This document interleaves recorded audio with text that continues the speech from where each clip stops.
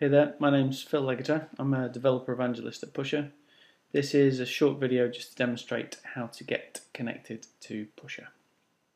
Okay, so when you sign up for Pusher, we'll create an application for you. You can create numerous applications. Here we've got a video application. Within there, you'll be given a key.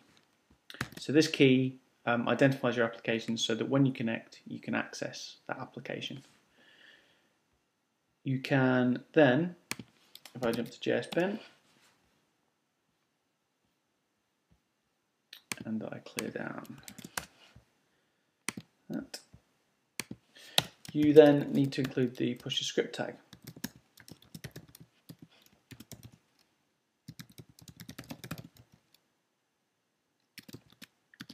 Version and the minified file.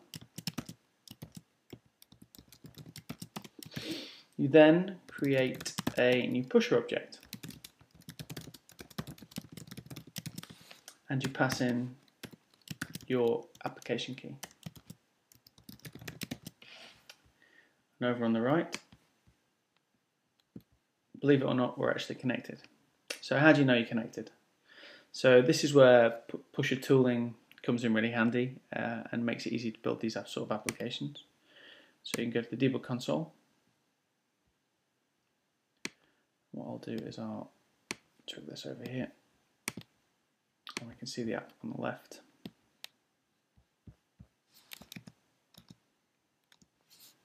We should be able to, if it was going to be useful.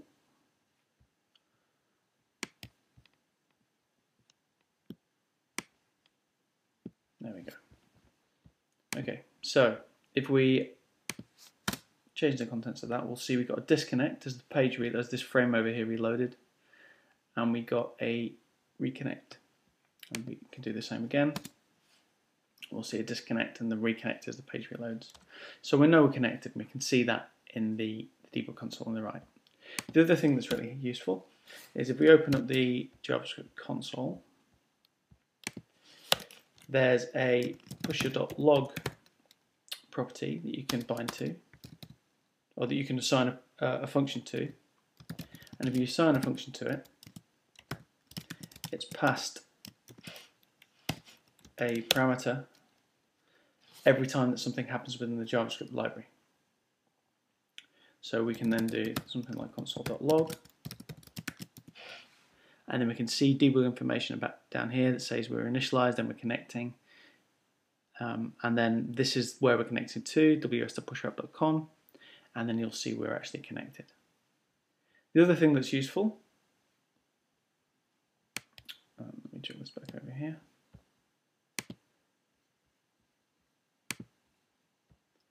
is Pusher focuses on events, so events within application where we help you build evented architectures and apps. So Pusher has the Pusher instance here has a connection object which you can bind to. Now you can bind to a bunch of different, if I go to the docs,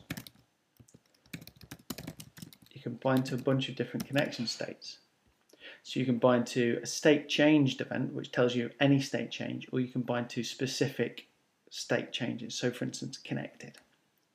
So we can bind to connected, and we can call a connected function. And down here we define that function.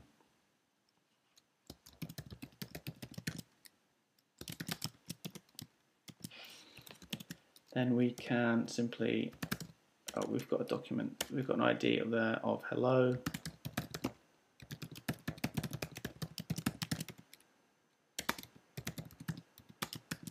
And we can set the inner text of that to connected.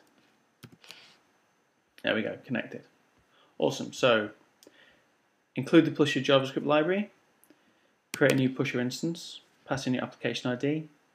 If you want to, you can bind to a connected event or state changed events so that you're aware of the connection status.